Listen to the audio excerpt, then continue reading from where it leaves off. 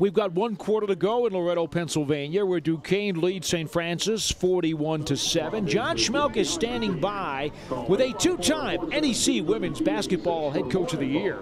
No question about it. In 2 straight NEC championships, 2 straight trips to the NCAA tournament. Head coach of St. Francis women's basketball team, Susan Robinson Fruchtl. And coach, key to success the last 2 years, and what was the experience like going to the NCAA tournament 2 straight seasons? What did it mean to your kids? Well, first of all, it was an awesome experience. You know, we've been there twice, gained a lot of exposure for the school and for the conference. But I think just, you know, those experiences of playing in the NCAA tournament, playing in a must-win situation throughout the NEC tournament, really helped our kids grow and mature in a lot of ways.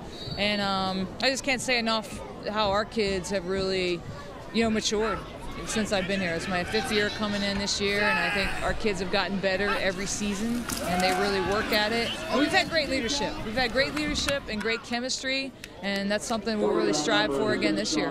And coach, give me a little preview of next season. I know you lost your all-conference player of the year.